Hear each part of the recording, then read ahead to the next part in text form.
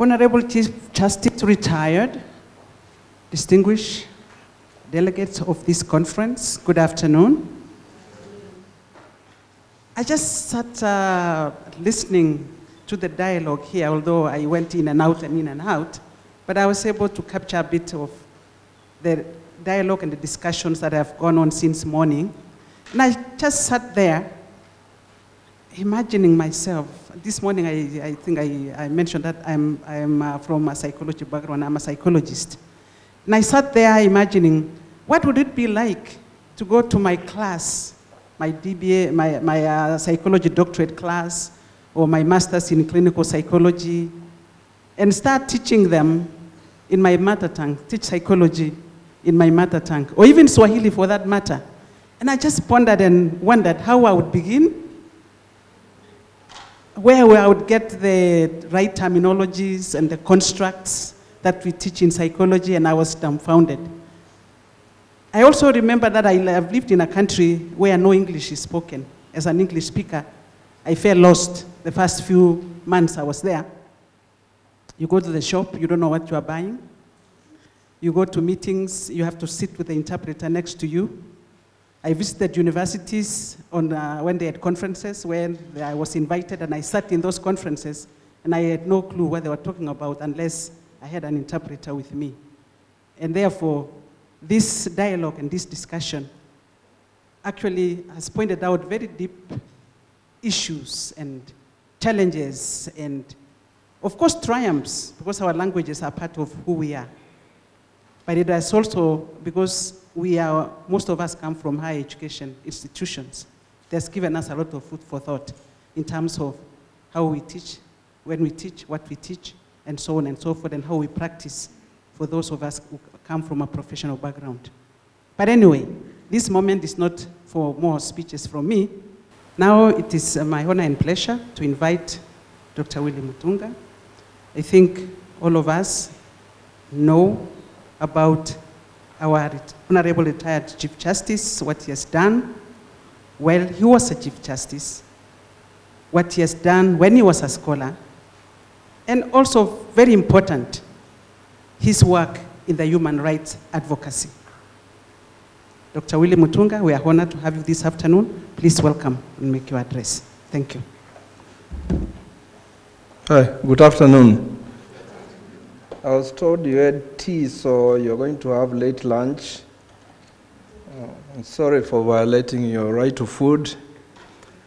Professor Ambassador Ruth Irono, Deputy VC, USIU, thank you for hosting us.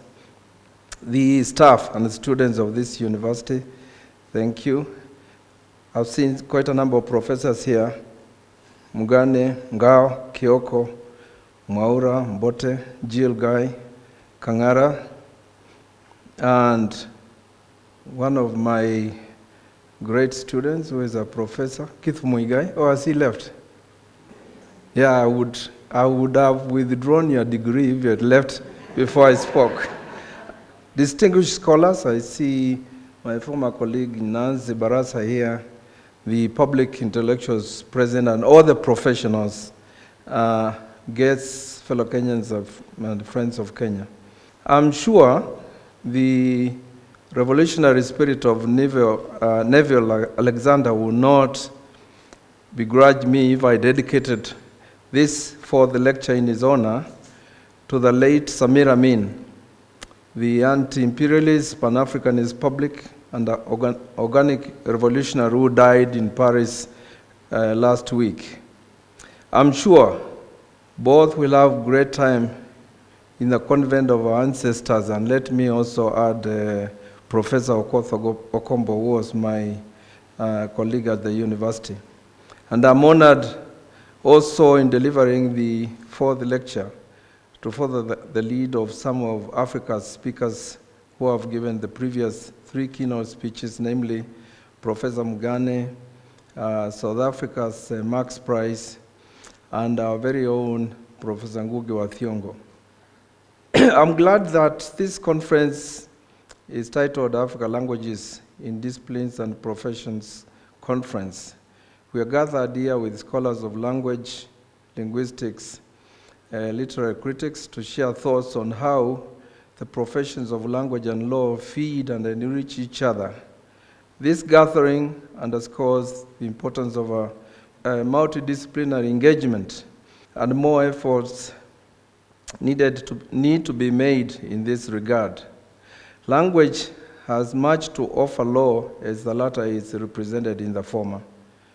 For lawyers, words, both spoken and written, are the main tools of their trade, and a good understanding of the rules of language by lawyers and judges alike will enable better making and application of rules of law. We would have done a great service to law and language if we convince the lawyers in our midst to cease to glorify their ignorance of the other disciplines by constantly and continuously calling themselves learned friends. Let lawyers also know that the anti-legal-centric approach, which is a multidisciplinary approach, brings in the languages of these disciplines, thus enriching law and language in our legal discipline. Law and language must desilo our disciplines if we are to solve the problem that Eric Hobsbawm urges us. Thus, our world risks both explosion and implosion. It must change. Re-emphasizing upfront the significance of interdisciplinary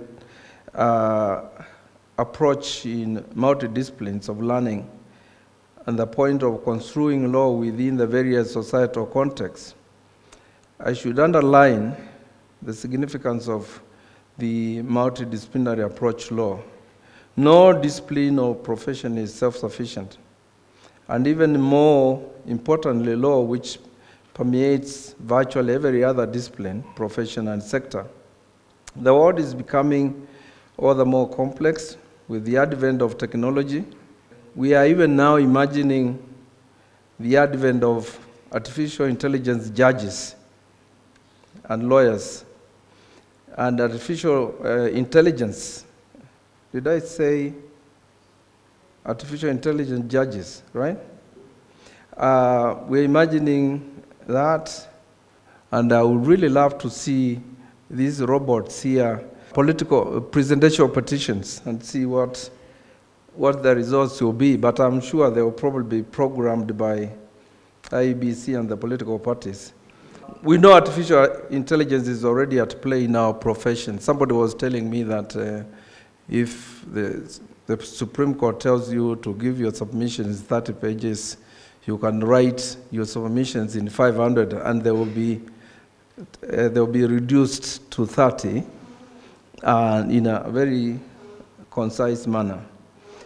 And so the sophistication in various sectors calling for an interdisciplinary approach in both formulations of law and its interpretation, I'm glad to state that while at the judiciary we empowered judicial officers through the revamping of the Judiciary Training Institute with training on emerging areas of law such as technology of law, that project is still going on.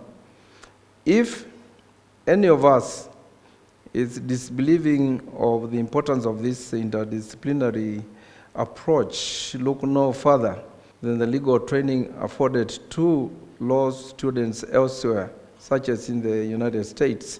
Students are required to have training in another discipline, such as sociology, economics, or political science before admission to law. One of the great lawyers, professors of law in East Africa, Issa Shifji, actually is the only one I know who did science, physics, mathematics, chemistry before he joined law. This is not for its own sake, but to equip such law students with more knowledge on other areas, and they are the richer in their work for it. We are at a place in history where this will become an even the more critical going forward. I personally recall with pride my legal education in the University of Dar es Salaam. There was a course called the Social and Economic Problems of East Africa, which was a foundational law course. It later became a course named Development Studies that was taken by all students in the university. And teaching law within its historical, socio-economic, cultural, and political context began in Dar in the 1960s, and that's how, as a law student, one of my great professors was the great Marxist Pan-African historian, Walter Rodney, the author of the book, How Europe Underdeveloped Africa, whose enduring relevance is still with us. Now, in memory of Neville Alexander, he was a revolutionary who contributed towards linguistic diversity and multilingual education in South Africa. He was born on 22nd of October 1936 in the Eastern Cape of South Africa. In 1955, he was awarded a BA in German and History. In 1956, he received an MA in German from the University of Cape Town. And in 1961, he was awarded a PhD from the University of Tübingen. He spent 10 years, 64 to 74, in prison on Robben Island for conspiracy to commit sabotage. Thereafter, he served in various positions in the area of language and policy in South Africa. He served as the director of the South African Committee for Higher Education and as the director of project for the study of alternative education in South Africa. Before his death in 2012, he received the 2008 Interlingua Pax Award for his notable work in linguistics. It is in his honor that we are gathered here today to ask these critical questions. The objectives of the conference include examining how the language question relates to jurisprudence, pondering on the relationship between legal and everyday language, discussing how language influences notions of law and order, and delving into how the language question plays into democratic processes, court processes, regional conflicts, ethnic identities, and national politics.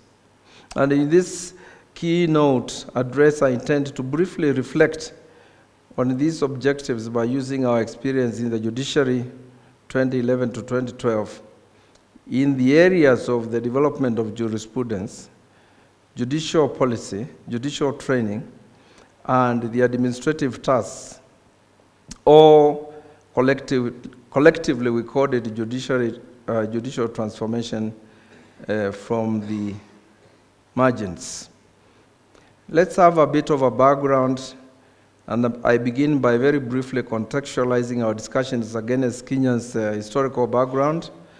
The first part will deal with the pre-colonial period.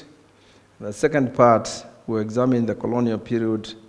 And the final part, look at the situation pre-2010 and post-2010. I think in the colonial period, a lot of this has been said, of course, by a lot of people, that we spoke our different languages.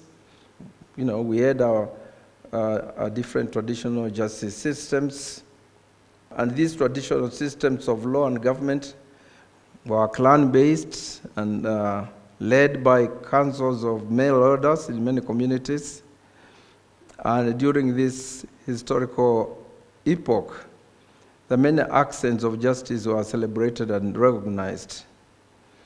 The colonial period, I think, I don't say much. I don't need to say much. You've been talking about it, I'm sure. Upon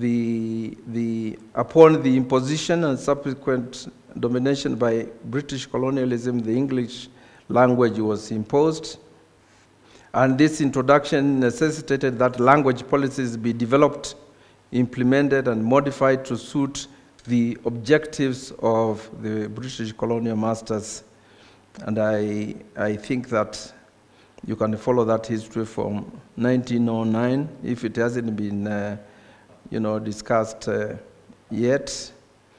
At this stage in the colonial period, the British motives in terms of language policy were to keep the Africans beneath them by teaching them just enough of the English language to ensure basic communication and a docile labor force with no upward mobility, alive to the fact that the Africans might band together and claim more liberties from the colonial masters.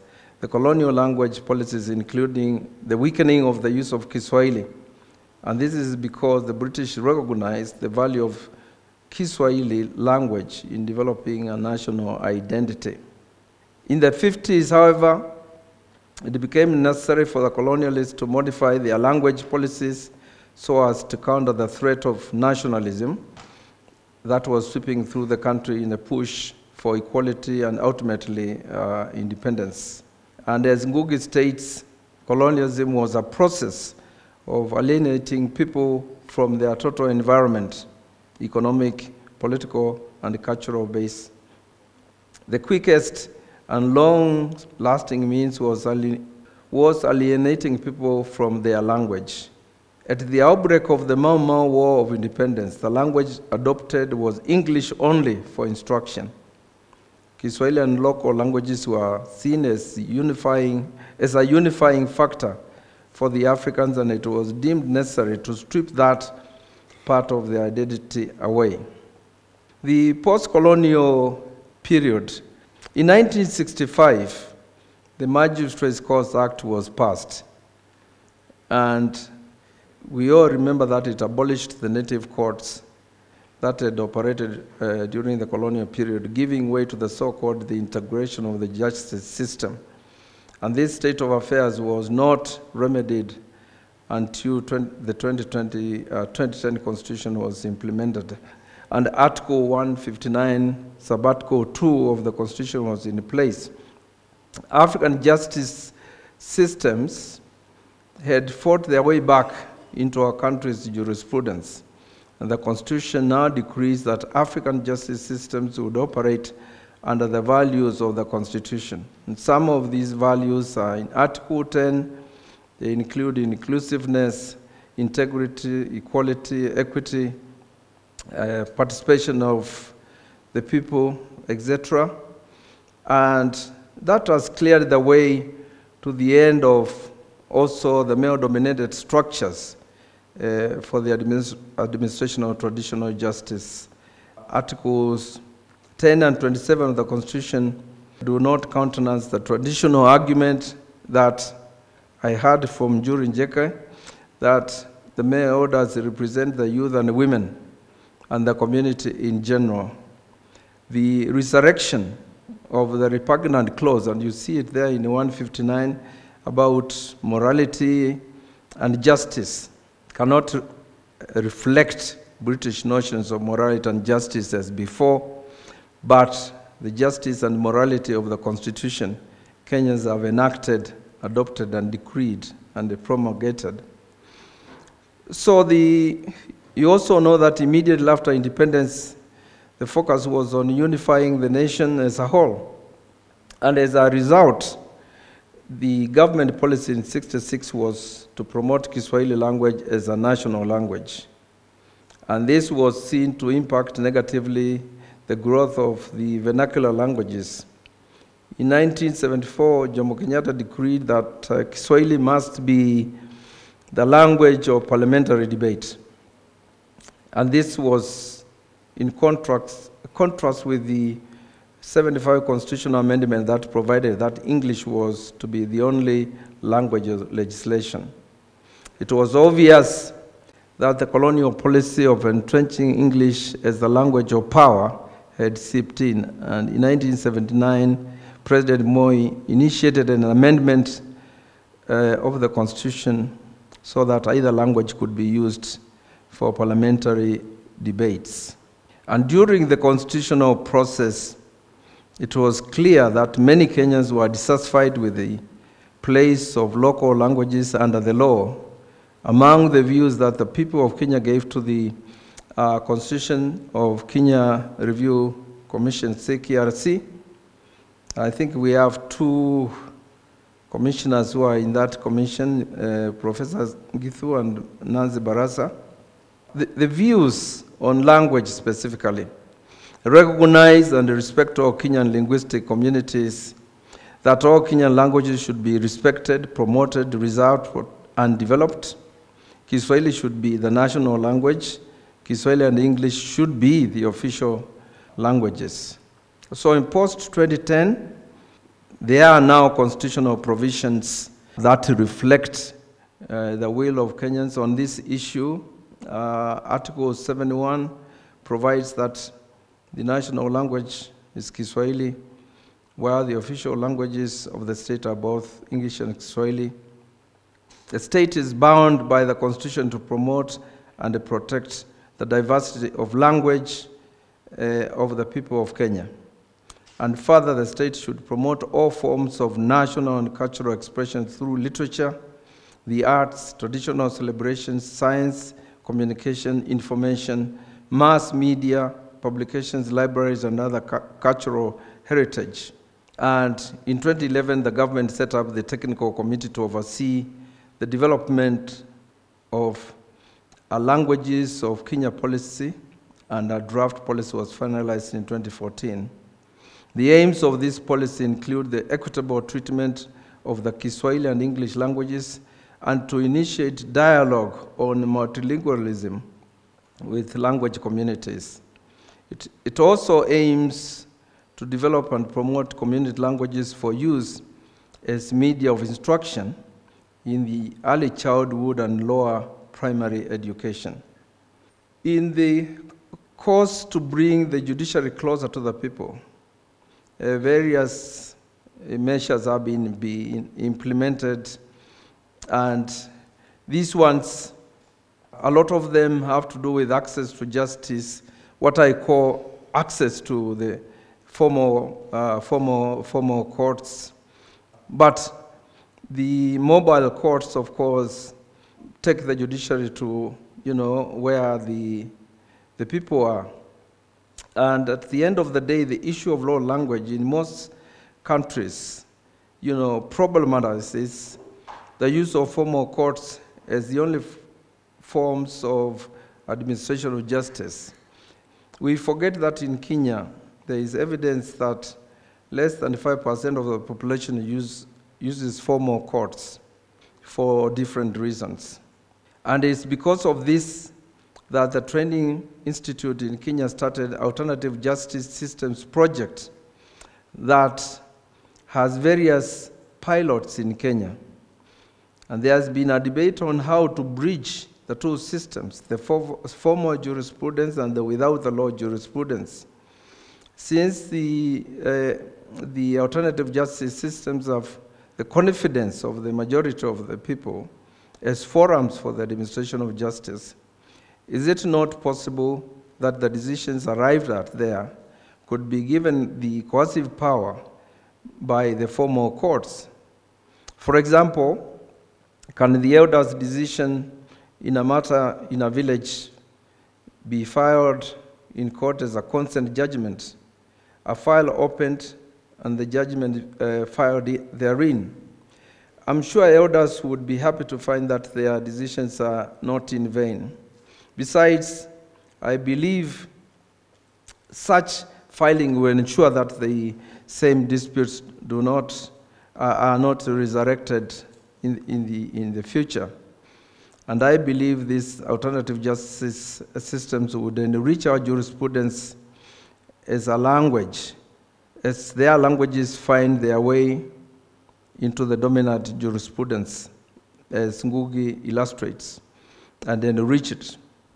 And in the case of Kenya, Professor Kimani Njogu, who is here, once told me that if we translate our constitution and laws in Kiswahili first, and then Kiswahili to national languages, Kiswahili would also be enriched. Let me think about law and language in terms of theory. My take is that both law and language do not exist in a vacuum. Both law and language are expressions of economic, social, cultural, and political power. They are also expressions of domination, oppression, and exploitation, and all these aspects are fundamental to any status quo. It should never be forgotten that the law and language are also expressions of resistance to societal status quo, mediums of reform, change, hope, optimism, and above all, change.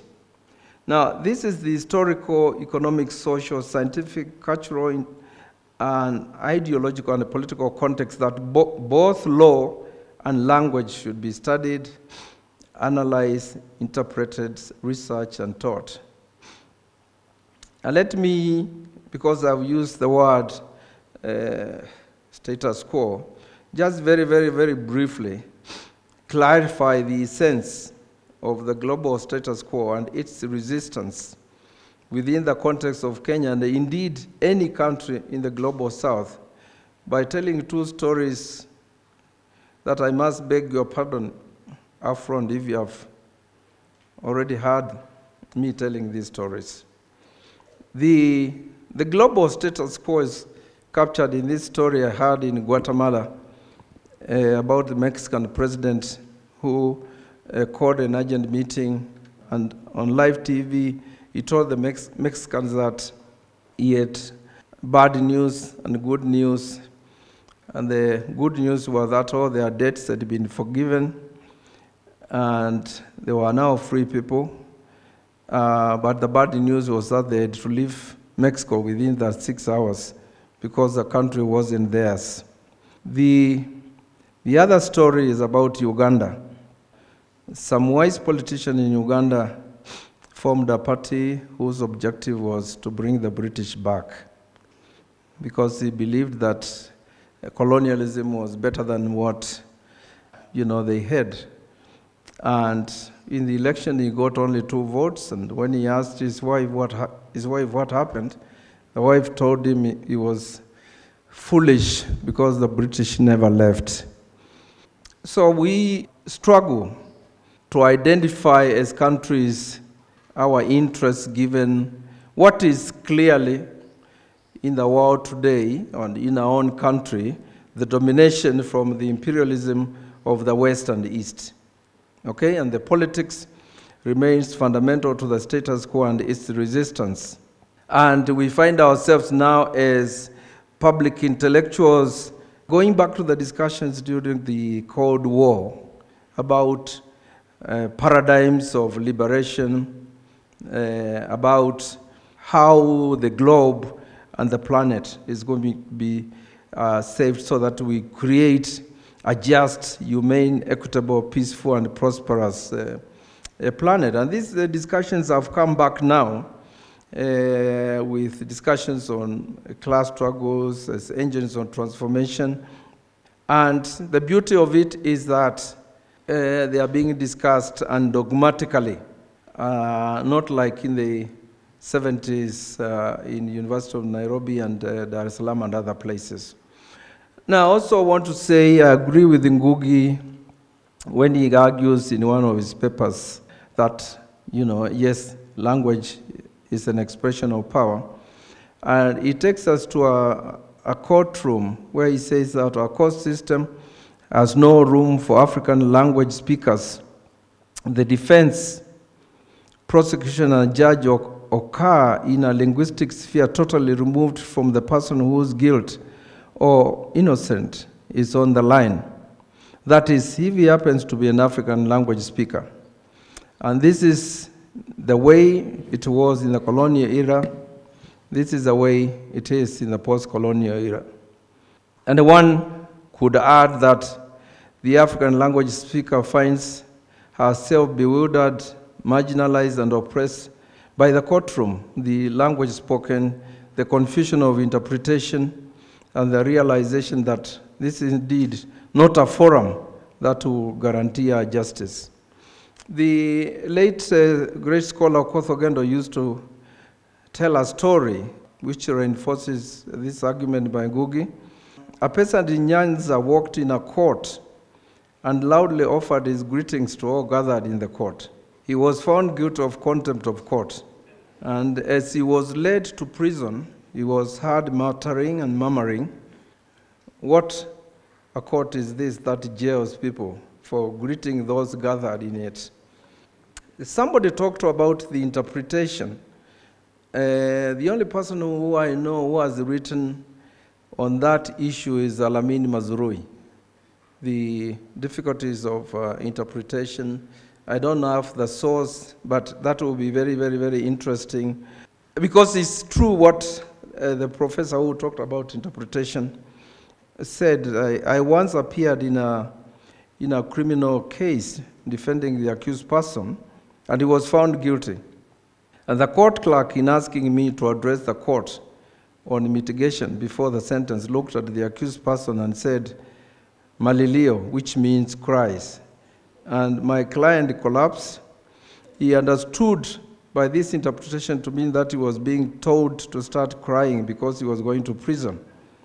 And I took time to address the court on mitigation, making sure that the interpreter did his job. Now, that was the first time it occurred to me as a lawyer that if the proceedings, that is the mitigation, was conducted in Kikamba, the language spoken by the accused, the magistrates and I, justice would have been done. But thankfully my client was fined. The Gugi also addresses the issue of language and the contract in agreement and investment relationships. And he was talking to Zambia when he was talking about the agreements between Lobegula and Sisu Roads. And he problematizes the language. And I guess he could have given the examples of the Maasai agreements in 1904, 1911. These were blatant and monumental theft by agents of British colonialism that were legalized through law and language. Those agreements were not written in Kimasai or Bemba, but yet they became legal. So, and we know that it still remains a post-colonial tragedy that the independence constitutions in all African countries legalize the theft. In our case, the theft of land. In the case of Kenya, we paid back for the theft of our lands and resources over 70 years. And this was all done in the language of law and the Constitution. And it doesn't surprise me that this gross injustice is being resisted, by many Kenyans. You remember recently the Maasais wanted, their land back. But we have to look at the Independence Constitution really as the main culprit of this. Somebody once told me that Constitution can be compared to somebody stealing your jacket, and then they tell you, "I have your jacket, come and give me money so that I give it back to you." The role of law in social transformation as a long genealogy when posed as a question about whether law and the courts can advance, stagnate, or impede transformation. And this question, once the source of serious, continuous jurisprudential debates, has acquired a consensus that law indeed has the role to play in societal transformation. And this multidisciplinary consensus is shared by lawyers, economists, policymakers, politicians, international organizations, think tanks. And in coming into effect, the new phenomenon of transformative constitutions like ours, South Africa, Colombian, Indian, this idea of transformation has been, enriched. And there have been debates, as you know, about base and superstructure, and that law, cultures, politics, constitutions are part of the superstructure. And the argument that the economic base, the superstructure does not merely conform to the economic base passively, and that base can be progressive or retrogressive. So I think that debate is, we basically saying that what Professor Hart called the non-legal phenomena has become, an important aspect then of law, and nobody these days argues the law is the law is the law. That thankfully is not an argument anymore. The lawyers have also adopted Antonio Gramsci's discussions on ideological hegemony, where these superstructural features like law, religion, education, racism, mass culture take a new role, and you can actually use them to dominate people rather than using the machinery of violence. This, I notice, I've given you names of Europeans, Marx, Engels, and Gramsci, but this is stuff you can also read. It's discussed by African Marxists, Ngugi wa Thiong'o, we've mentioned it, Isaac Walter Rodney, Karimu Hiji, Nabudere, Yash Tandons, Wamba Ndiamwamba, and there are many others that as lawyers we can look at for basically that argument that these superstructural features are very, very, very important in the issues of transformation of society. And when it comes to the judges, I wanted to talk briefly about the notion that you hear in our courts these days about judicial activism. And it's used as a dirty word sometimes. But this is what Professor Upendra Baxi of India says. He says all judges or judicial officers, lawyers are active, but not all of them are activists. And makes the distinction that to be an activist, you must be conscious of the social order that you want, to change. But my view is in improving his analysis is to basically say, and this is for my experience in the judiciary, that all judges are activists. It depends on what, whose activist you are. Because you might be an activist for the status quo, you might be an activist for the Constitution, and in case of judicial officers, we are all supposed to be activists of the transformative, Constitution. So this debate, I'm just flagging it because I once had the same debate with the Speaker of the National Assembly and the President also at some point when they said I was an activist CJ, and I told them that they were also activists of cartels and other forces, and we understood each other from that position on. So our Constitution is activists, and I want to go very, very, very quickly in elaborating that point by talking very briefly about the development of our jurisprudence, which I wouldn't bore you with the writings and my dissenting and concurring decisions on that issue, because you get this paper and you read them. But I use the Constitution and the Supreme Court Act to categorize this jurisprudence as robust, decolonized, deimperialized, patriotic, progressive, and indigenous. All those words coming from the Constitution and the Supreme Court Act, and defined the theory when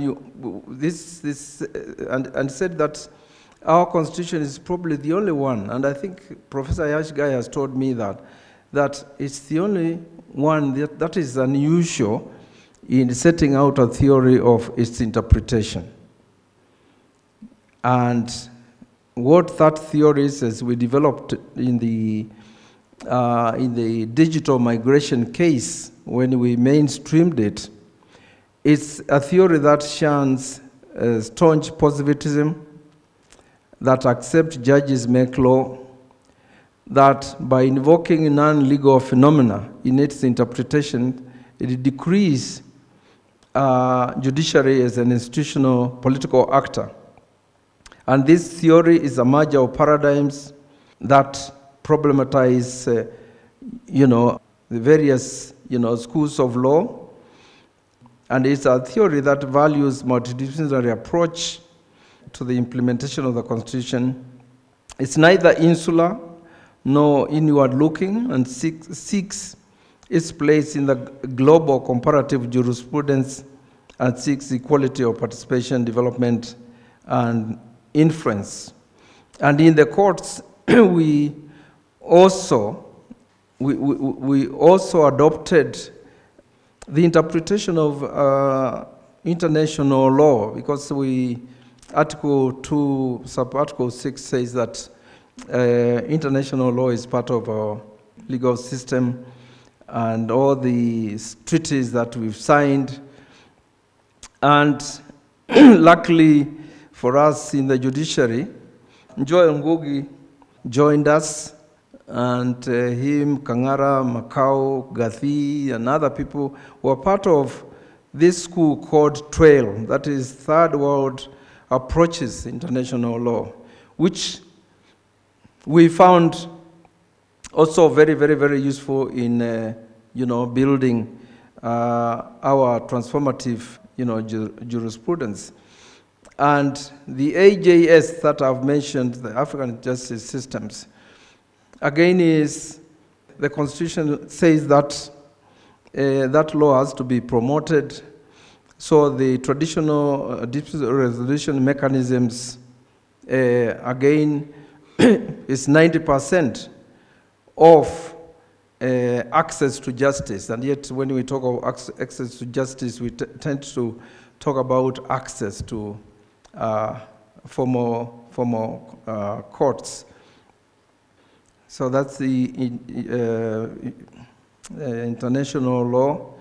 I've given details of that, of this third world approaches of international law. Very, very, radical, very, very, very useful to not only Kenya, but the African continent, if we are going to use law as a tool of transformation.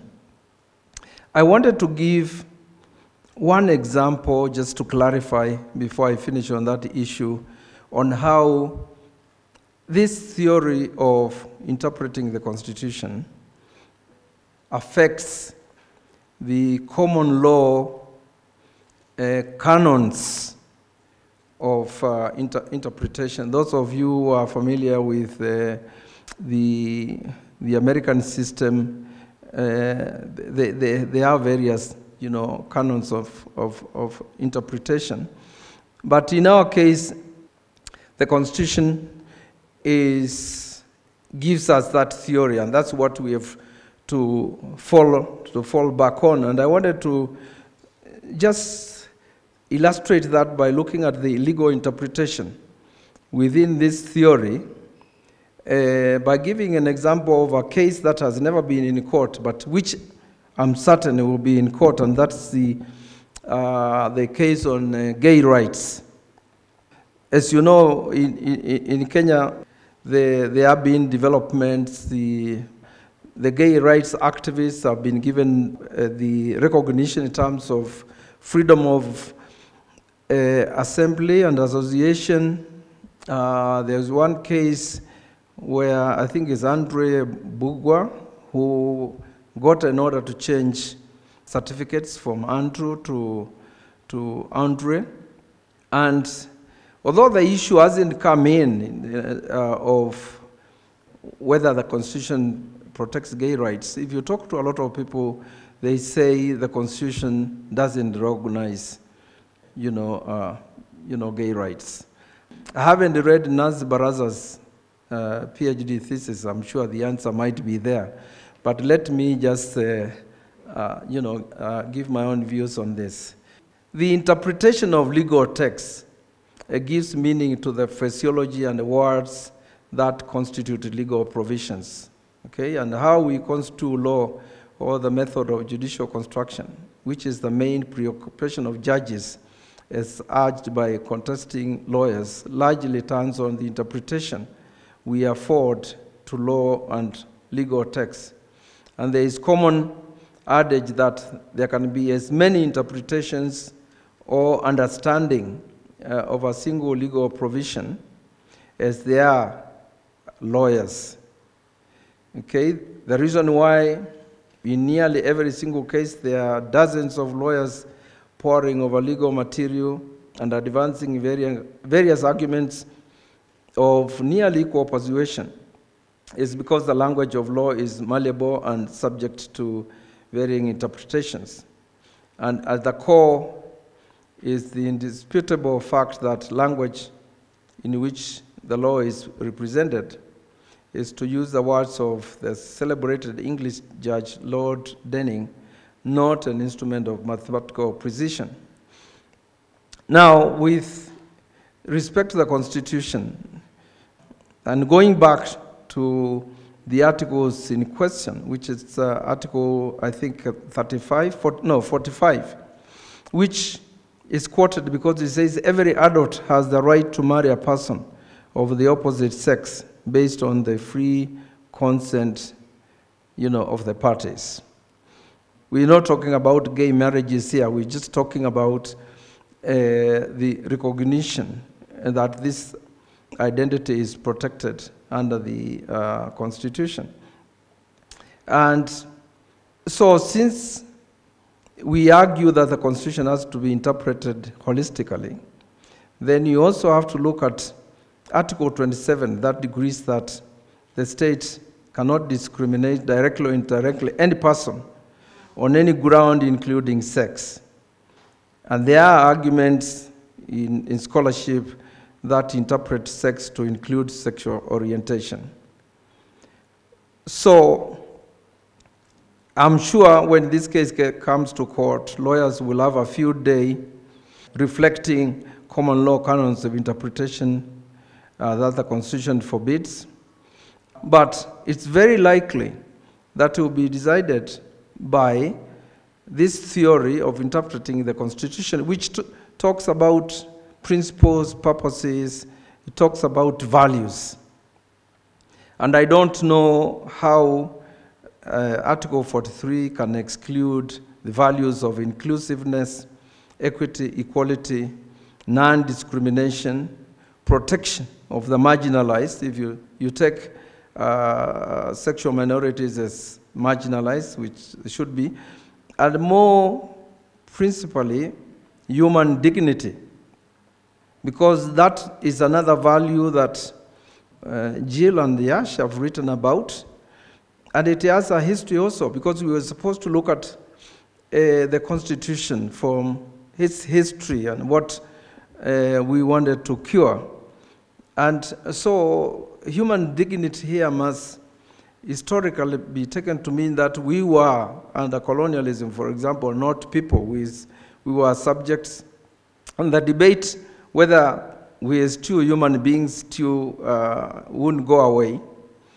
So those particular values, then in my view, and within the theory of interpreting the Constitution, in the case of Kenya, we're basically saying the language of the Constitution is a supreme one, and it's one of resistance and one that ends historical injustices of colonization, where our human dignity as humans was not accepted, and that in the 21st century, to argue that there are some Kenyans or East Africans that have no human dignity is something the Constitution doesn't,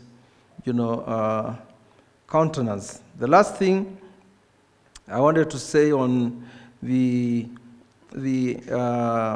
access to justice was the little debate we had in the judiciary about the wearing of wigs, and the debate I see it still continues. It was the issue of humanizing the judiciary, the issues of dealing with judicial culture is very, very, very important in terms of access to justice. And the CKRC told us, and this is what Nancy Baraza told me also, the Kenyan people said that judges should not wear wigs and not wear the scarlet robes, or whether they are robes or dresses, it's the same thing, because it reminded them of the criminal justice system during the Mau Mau period and during the colonial period. So we discussed that issue and collectively decided, yes, we should drop wigs, and we also discussed how we should be addressed. As you very well know, judges used to be addressed as my lord, and magistrates, your honor. So we adopted the value of equity and basically said that we all be called your honor. And my lord and my lady was dropped through a memorandum I issued. But the only people who praised us were the Christians, as far as I remember. The lawyers and the judges didn't. Well, the judges had agreed, but the legal profession, we didn't have jurisdiction over them. So they still continue wearing wigs, which they get from Nigeria and India and Kiambu. So, but the language, I said the Christians said, yeah, judges have been playing God for a long time. There is only one Lord, and you know who that is, so they should stop playing God. And I'll never forget one judge who came to me and said, for the last 20 years I've been called your honor, and I was promoted last month, and now I thought I was going to enjoy this categorization, and this is not fair. Let me conclude. I know I've skipped quite a number of stuff. You will read it from what might appear to be an abstract keynote, but keynotes are supposed to be abstract. So language, I conclude by saying, language is a critical bridge to access to justice. Dispensation of justice and the coaching of rights in language, process, and mannerisms, exclusive only those privileged to access a particular kind of education, amounts to injustice. It mutes the voices of those whose lives and language are in the law's shadow by dint of language, power, and wealth barriers. Decolonizing access to justice requires a critical examination of the language question, and the engagement of all the otherness that makes law and justice illusory for the poor and the vulnerable. And in discussing the theme of the keynote within the Kenyan context, I emphasized how supreme the language of the supreme law is. I see this new law and its language as reflecting the history of our struggles as a country, the achievements we have made, and the transformation we desire. And the power of the supreme law and its language that will be enriched by Kiswahili and other national languages is our power of resistance, the power of new social relations, and the power of our thinking, freedom, and emancipation to a just, humane, and equitable and prosperous society. And I've said, as I've said, our constitution is not insular. And in its power and language within the continental and global environments, we are ready to export it. I know we always think that the South, can never teach the North, but these are some of the examples where we could export progressive perceptions of power and language to other jurisdictions. And finally, I've raised the argument to all of us in disciplines and as activists about this, activism. And I think the message I was giving is, I recall, was the message that the play that Ngugi wrote called Gaika Denda, or Umari When I Want, in Kameritho in 1979. There were young people singing the song in Kikuyu, Mwiku Mwiku. I think Mwiku Mwiku in Kikuyu means where are you, or on whose side you are, right? And there in Kikuyu's here. I thought they would help me out with that. As Kenyans, we've discovered through our struggles that there is no neutrality to injustice, to inhumanity, to inequality, to poverty, to domination, exploitation, and oppression. Once upon a time, in Kenya, we used to talk about people comfortably sitting on fences of societal problems, but these fences don't exist anymore. So, as public intellectuals and activists, we should remember that song in Kameritho and decide on whose side we are. And I thank you very much.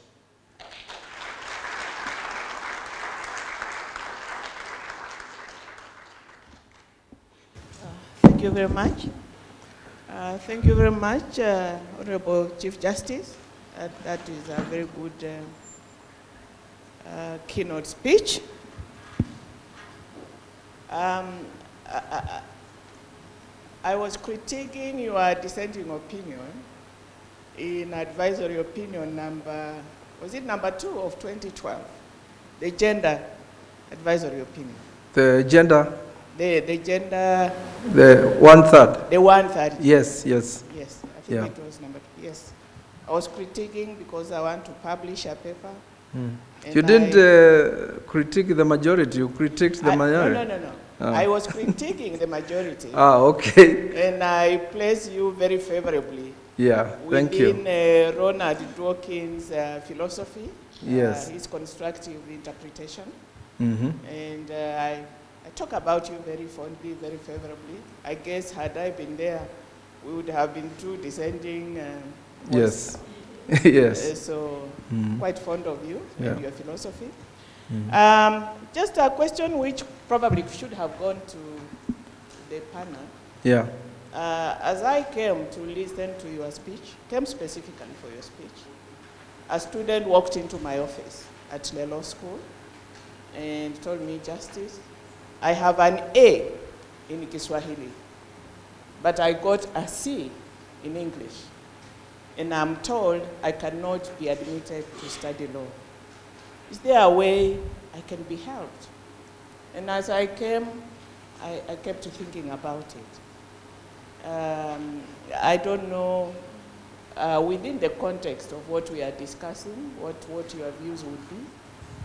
I think this is, you probably tell your student to go and talk to Jill Guy, because I think it's a great case of testing, you know, those values I was talking about in Article 10, all right?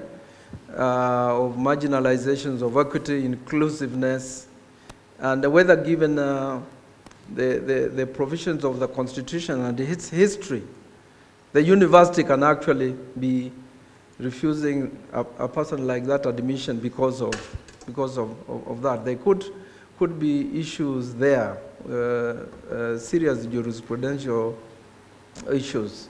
Alternatively, you can advise Professor Mbidi that this thing can be challenged and it doesn't look nice. Because if he has a C in English and A in Kiswahili, why would this person not be glorified? So again, I don't think we are breathing life into the some of the provisions of the Constitution that have to be aligned with policies and also legislation. And I think that will probably be one case that can, you know, he can invoke various. Yes, Githu. I don't want to talk about that. I think we are dealing. I thought you were going to talk about that. No. We are dealing with that at the Council of Legal Education. And okay. I think it's not a big problem. Yeah. I just wanted that to provide a little balance, because most of the people in this room are awed by your distinguished service to our country. And I think not everybody here is about to pick a fight with you. So I want to pick a fight on two little issues. The first fight you picked up with me, you were in my class, so I was that in first year, and yeah. I have it. And it's the best decision I made. I salute you for that. The first issue is about constitutional interpretation. Yeah. And I have tried to spend a little time of my academic life understanding that challenge. And I have written a little bit about it. I continue to read a bit about it. And I know that under your influence, the Supreme Court gave a very, very broad stroke about the purposeful nature of our Constitution, its transformative character, and the reason why we need to turn our backs to the petty, narrow, pedantic, didactic, common law canons of interpretation. I'm afraid I am not a very good disciple of this new movement. The truth is, and precisely because we are in a conference discussing language, language means what it means. The power to enact law is not a power that is carried in the pocket of the person interpreting. It is as much a violation of the Constitution if the judge were to transform himself into an ever-ending source of meaning. That's why it's not Dworkin. Is it Dworkin's book? Is it Dworkin's book that has the theme, what is the meaning of meaning? Meaning must mean something, and it doesn't mean everything. In my view, therefore, we must interpret the Constitution in a manner that achieves meaning that is certain, that is stable, that is durable, that provides stability, continuity, and certainty. Does that sound like a retrogressive, backward-looking apologist of a jurist. I leave that to these people to judge. Secondly, on gay rights, my position, I am always happy whenever I meet my students, I ask them, what I told you, where I stood 25 years ago is where I stand now. It is all of you who have been flapping in the wind, who have now found me where I think we should be. And where should we be? We should be here. Our interpretation of what the Constitution permits in terms of gay rights, to me, is as follows. Nobody will ask you, and nobody is going to require you to tell anything. Point number one, an immutable, fundamental, not for discussion. Number two, nobody would discriminate against you as you access public resources. Hospitals, schools, anything. Number three, do you want to marry somebody else?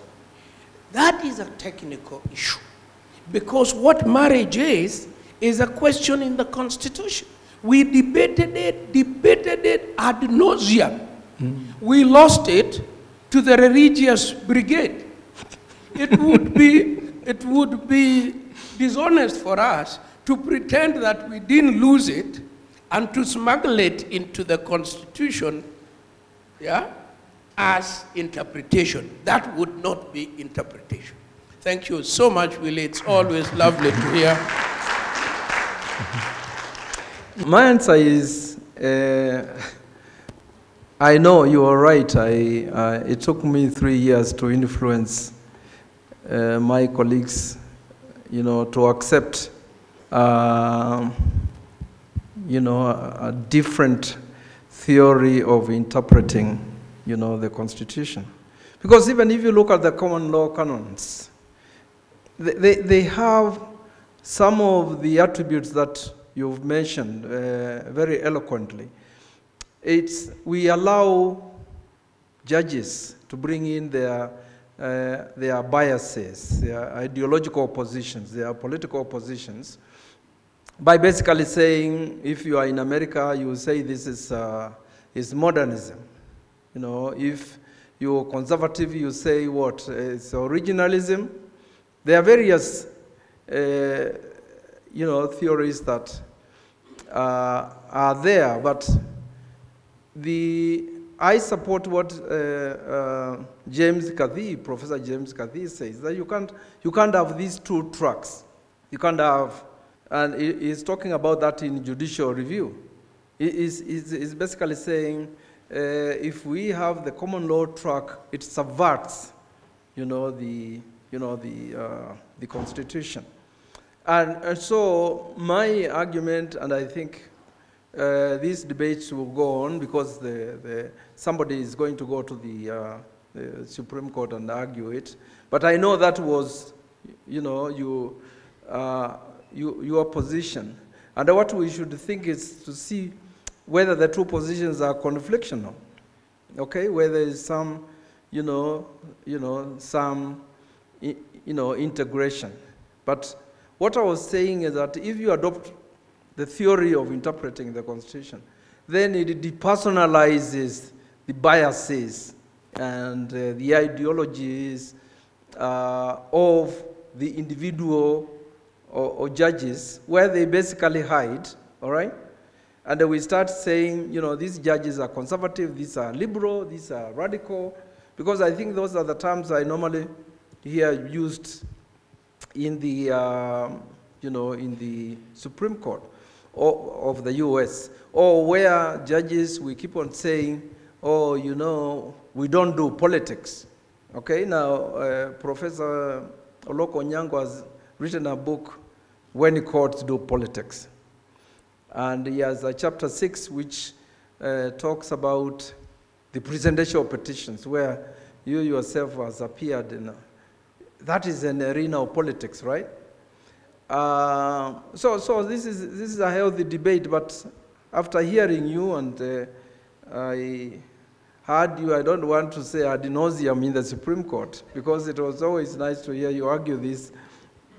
Is the whole question of looking at that debate and continuing it in terms of seeing how the two interpretations, whether they have a broad common denominators, and we probably, consolidate, those as well. Now, as to your, the comment, I get this feeling, and I raised this with Chaloka Mbeani, who was in the committee of experts. I get the feeling that the drafters of the Constitution realized that certain issues were very controversial, and they decided to leave a lot of the interpretation to the courts. Okay, whether it's death sentence, death penalty, whether it's this issue we are discussing, you find that there are certain provisions lawyers will use, to advance a particular argument. And I asked Chaloka, and they said that was their political position, to basically avoid, what you have called losses and victories, because the issues were very, very, very hotly contested, by putting provisions and hoping that the courts will holistically, settle the issue, because the political issues sometimes are very, very, very difficult. And we have seen courts, even in America, that ruled on the desegregation, whatever, the Brown versus the Board of Education. The South African Constitution decreed gay marriages, but on the ground, that's different. So I think these particular debates will basically continue.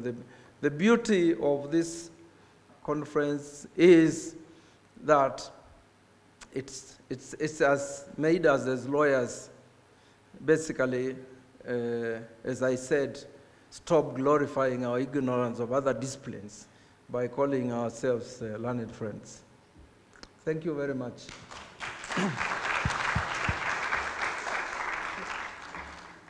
My Lord, yeah. And I hope that I won't be cited for contempt. I do this actually I think for annoyance. You should purge. I do it for annoyance. Yeah. I'd like to thank you very much for your very good speech. I think we live here much more enlightened on these questions, and it is clear that this is just a debate that is starting. Yeah. I'd like to give you a token for your presentation.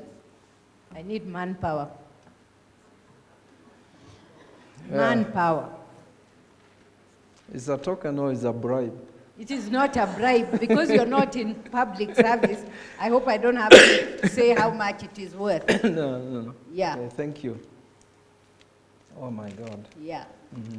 I think these will be things that you can put in your office of the former lordship. Okay. Yeah. Okay. And thank you very much. Fine. Let us thank. Thank you. So And because we are talking about values, there are values of accountability and transparency. So I'd better let you see what it is. Let's, in the social media, start saying something different. Oh, okay. Thank you very much. Thank you.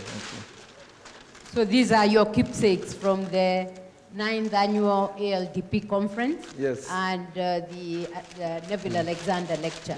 Yeah. I'll will this to Githu Muigai. Okay. You've created expectation. Thank you. Thank you very much. Thank you. They would want to take a picture. You know, I am so bad at protocol. Okay. That I forgot that I am in another jurisdiction. Okay, so